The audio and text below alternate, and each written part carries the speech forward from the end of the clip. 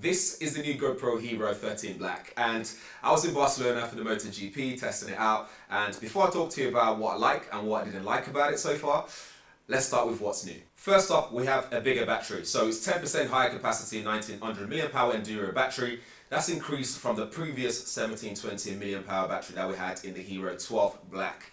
With this has longer run times as well, especially in hot and cold environments. You notice this more when you do 10-bit recording, for example, so you get better runtime compared to the predecessor. Next, we have a magnetic latch that makes it easier to attach and detach and just mount it to anything you want to mount it to on the go.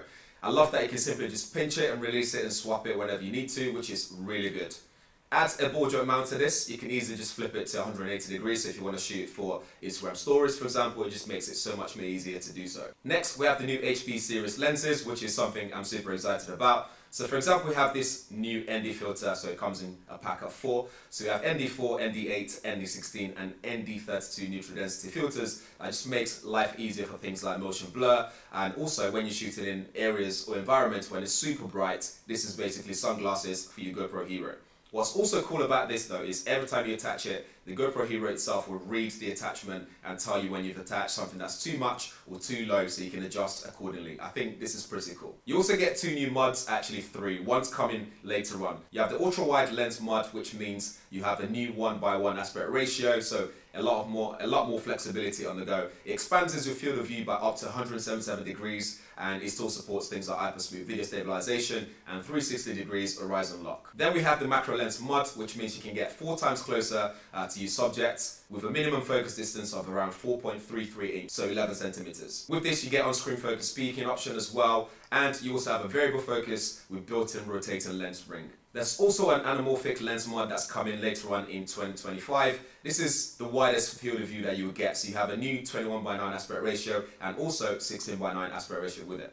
And you also get in-camera D-squeeze for this, so it just makes it very easy to quickly edit it and post it on the go. Next, we have a new 13 times burst slow-mo at 720p, so it gives you 400 frames per second, so you can go super slow-mo, and it just looks fantastic when you shoot the right thing with it. Next is the built-in GPS, which means now, once you have it on, you can overlay graphics on top of your video, so you can have things like the speed, the G meter, you can even have the track map and see how you're flowing through the map in real time, which looks fantastic. One thing you also notice on the device is this new pattern on the front here, which means better airflow. So with that, it just means longer run time, it's not going to get hot very easily. It just means it's more compatible in different environments. There's also a new continuous power mode, which means using the new contactor magnetic door and power cable kit, you can easily just attach this connector to it. It's like magnetic and it's really good. It's waterproof up to 33 feet and it's IPX7 rated as well with the magnetic cable attached. It works with or without battery installed as well. So with this, if you have a battery pack, for example, connected via USB-C, you can just record on and on and on as long as you've got battery life left in your power bank. So, what are the things I love about this new setup? I love that it's got a bigger battery, which means you can record for longer. For example, it's got better airflow as well, so you worry less about this getting hot or not handling the environment that you want to shoot in. I also love that new magnetic latch, which means it gives you more flexibility if you combine that, especially with that ball joint mount. Because of that, you can easily just shoot landscape, portrait, whatever you want to do, you can do that. It still has all the things we love about the previous GoPro Hero 12 Black. So in terms of the modes that you can shoot in, the video quality, the sensor is still 27 megapixel and all that kind of stuff. I also love this new HP series lenses because you can easily just attach and detach it, and the camera itself, the GoPro Hero 13 Black, will tell you, it will notice that it's been connected. There's also this blue thing on there that allows you to know exactly where to point it before you rotate it back onto the camera itself. It's almost like DSLR cameras where before you attach the lenses, it's like this white dot or red dot, depending on which brand, to let you know exactly how to insert it. So it's very straightforward, point in the right place, rotate it, twist it, and it's locked into position. And you can have different filters, you can have ND16 and ND32, etc., which I think is great. It just means sunglasses for your camera on the go when you're shooting, especially in bright light situations. It also helps with action shots. If you want that motion sort of blur in the background, this is great.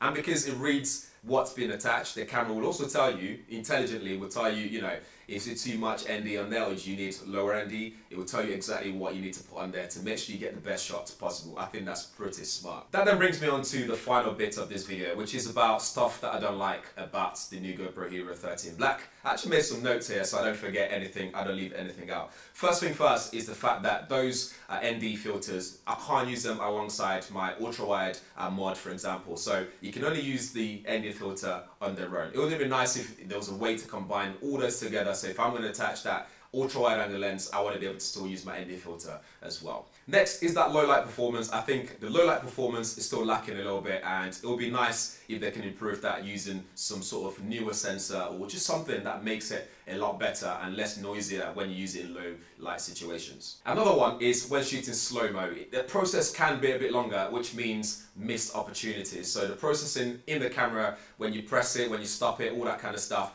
is still it's just a tad bit slow. So it means sometimes I'm missing opportunities where I really want to shoot super slow-mo stuff and the processing just takes too long. Finally is the cost or pricing of those extra filters, the HB series lenses and the mods and stuff. I think they're quite pricey, so you're already spending more than £300 plus on the camera itself, and then to get this on top you're spending a bit more as well. So this can get quite costly very quickly just to get those ND filters and stuff like that. So that's basically those things that I didn't really like so much about the new 13 Black. But otherwise though, I think fantastic products. I love the subtle updates. They haven't done too much to it. They've just introduced things that are actually useful for the creators out there to be able to get the most from their Hero 13 Black. But that's pretty much it for this video. Over to you. Let me know what you think. If you have any comments, let me know as well. If you have any questions, drop them below as well. I'll do my best to answer your questions. And yeah, thanks for watching. I'll see you in the next one.